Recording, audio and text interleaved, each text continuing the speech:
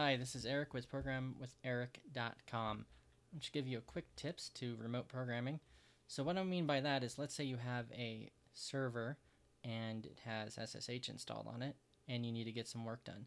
So right now I have a DigitalOcean instance and I'm SSH into the server right now, and I have all my tools installed. So I went ahead and before I started here I created a service test folder, and in this folder is just a default Ember app. So I'm going to go ahead and start the server with the Ember server command, and you'll notice that it goes ahead and it serves the website up on localhost 49.152 and 40 for the live reload, and the server on 4200, and of course this is just for testing purposes.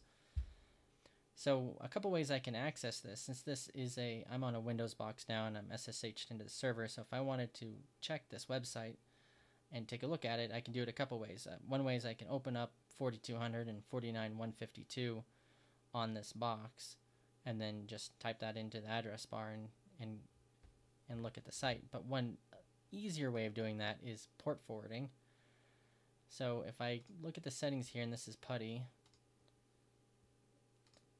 and I bring this over here, you can see that I already have 4200 and 49.152 set up. So what this tells me that I'm doing is I'm taking the port 4200 on the remote server and I'm mapping that to 4200 on the local box. So when I access localhost 4200, it'll actually be accessing the 4200 that's on port 4200 on the remote server. And same thing for 49.152. And to add that into Putty, it's pretty easy. You just, through source port, you put 4200 and the destination port localhost 4200. So we should be able to take a look at it. So if we look at here, I already have it up. So I'm port forwarding, got my localhost 4200, and welcome to Ember services showing up. Now, let's say I want to go and make changes to it. One program I like to use when I'm running Ubuntu and my Linux is Screen. So I can hit Control-A-N,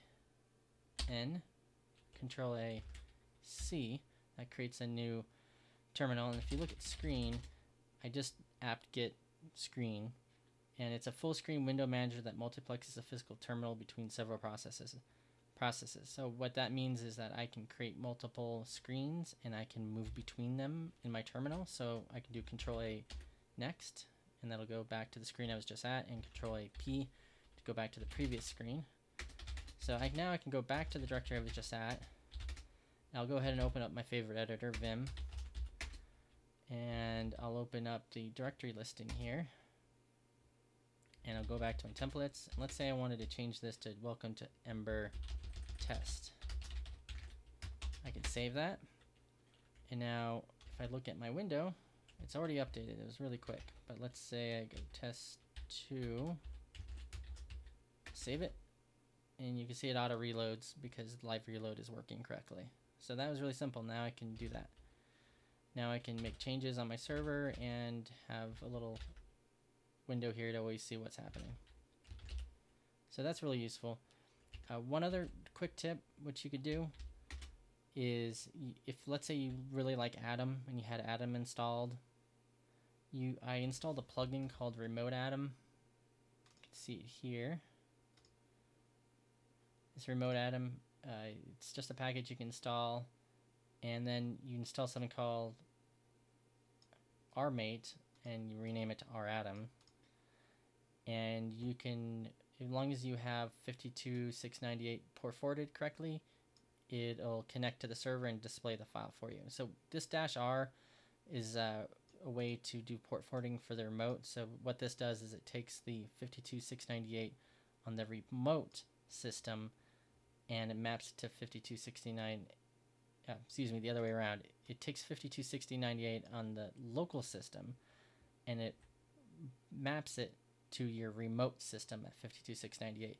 And what that means is that your remote system is going to connect to its port 52.60.98, which is really your 52.698. It's a little confusing, but what you can do, I already have it installed. So let's say I wanted to ratom this readme file You can see now it went ahead and opened up an Atom. I can make changes to it. You will need to install this on your computer, please. I can save it. If I go back here, cat my readme, and we'll just go into it. Might be easier. See, there's the please. So I went ahead and added it to it.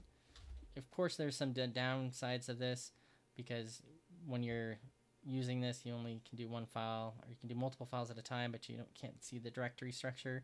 So that's a problem.